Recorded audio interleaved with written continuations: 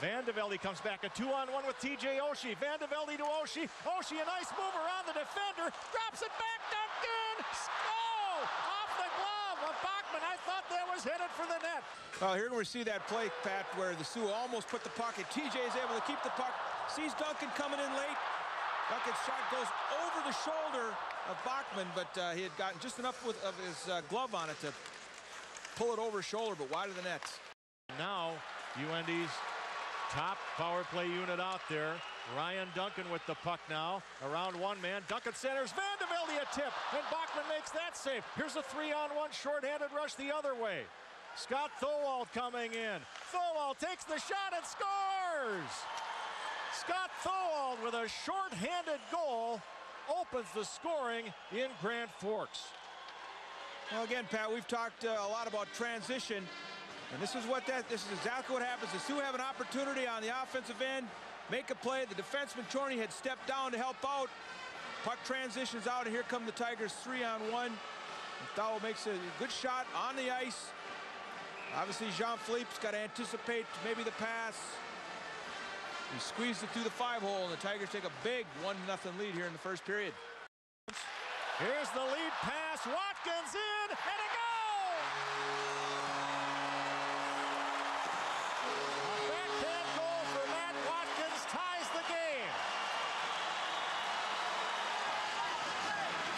A great stretch pass, Pat. Puts Watkins in. He makes a great move. He freezes Bachman with a forehand, and then goes to his backhand and slides it in short side. And again, the key is that pass that puts him in. And he's able to freeze Bachman with when he puts his leg up. Looks like he's going to snap it. Brings it to his backhand and is able to slide it home. Beautiful goal for Matt Watkins. Now the Tigers back on the power play. Connolly across. Cody Lampel at the point. On the right side. Connolly takes the shot and it's deflected in. I believe Scott McCulloch will get the goal. Well, sometimes, Pat, you can draw up all these tic-tac-toe type plays on a power play, but sometimes your best power play is just simply getting it to the point and getting it on the net. They're going to see just a nice snapshot down low. And big McCulloch standing in front, I believe, redirects it into the net for the Tigers. It's their first power play goal of the weekend. And only the second power play goal allowed by North Dakota in 31 chances. So the Tigers, with a shorthanded goal and a power play goal, have a 2-1 lead. Here's Sweatt in front and a goal! And the Tigers have their biggest lead of the weekend here at 3-1. Well, Pat, we talked before about the importance of that first shift after a goal. And this time it was the Tigers that scored the goal. Their next shift out, they had a great shift. The Sioux were a little sloppy in front of their net. And there's Walsky, just Johnny on the spot, picks up a loose puck and doesn't make any mistake.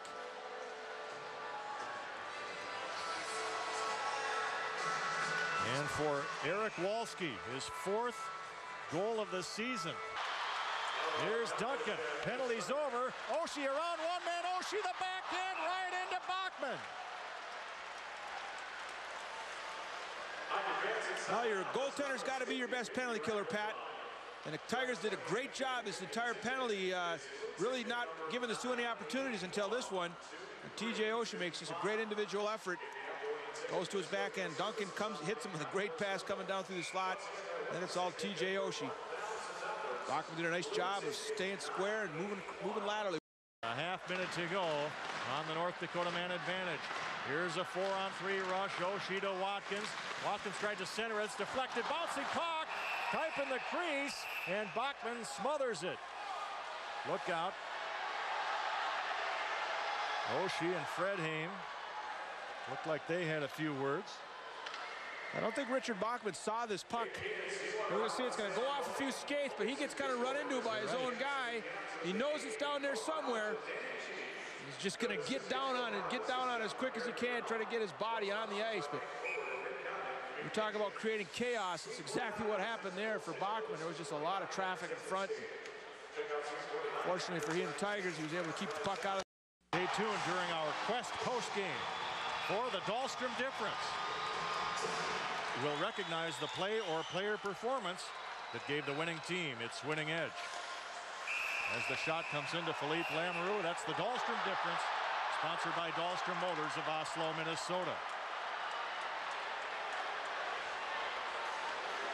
Well, it'll be interesting to see what here. comes out of this, if Phil picks up a penalty or not.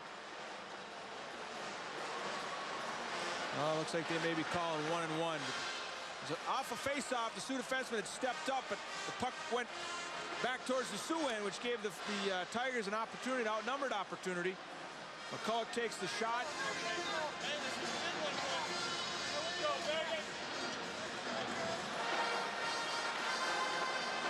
And the Sioux penalty box door is open. Maybe it's just one penalty. Brad Miller heading over there. Yeah, they did get Lamoureux for roughing, I believe. So Miller will serve that penalty. As you saw, Lamoureux gave a little extra shot there, and that's not what the Sioux need. And trailing 3-1 with 7:29 to go. And finally, the Tigers clear the zone. Bill Sweatt with one man back. Look at Sweatt in on goal, and he put it high over the net. Oh, does he have some jets? What does he have? And that time he's coming in on his off wing. The puck's on his backhand. Here he's going to use his body. He gets his left leg out in front. Tries to go up top as Phil is trying to take away the bottom of the net. But boy, this kid has definitely got some wheels. Uses his arm to protect the puck. And Genoway can move himself, so that gives you an idea how fast Billy Sweatt can pick him up and lay him down. Now Lamoureux comes out of the net as the Sioux put the sixth man on. Chorney put it right through Oshie. Trupp is off the bench as the extra attacker. Chorney to Oshie, 1:11 to go. Long shot by Chorney, won't go. Bina after it now. Here's Duncan. Van de Velde had to reach back. Oshie is there, being hassled. One hands it out to Chorney. Playing catch off to Bina. Chorney with it now. Fans screaming. Here's Oshie maneuvering the shot right into Bachman. Loose puck, and he covers up. Oh, Evan Trupp is blasted there after the whistle by Jack Hillen. And hey, we've got some pushing here at the net in the goal mouth as Chris Fredheim exchanged some shoves there with Chris Van de Velde. Well, Pat, it's going to be interesting to see what exactly they call here. The Tigers may find themselves two men down.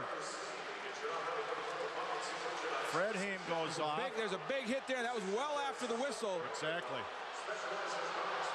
On Hillen's hit, but then afterwards, Fredheim was taking some shots at Van de Velde.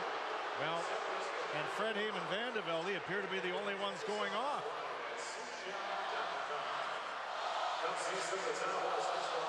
18:38 the time. Jack Hillen did not pick up a penalty in that situation.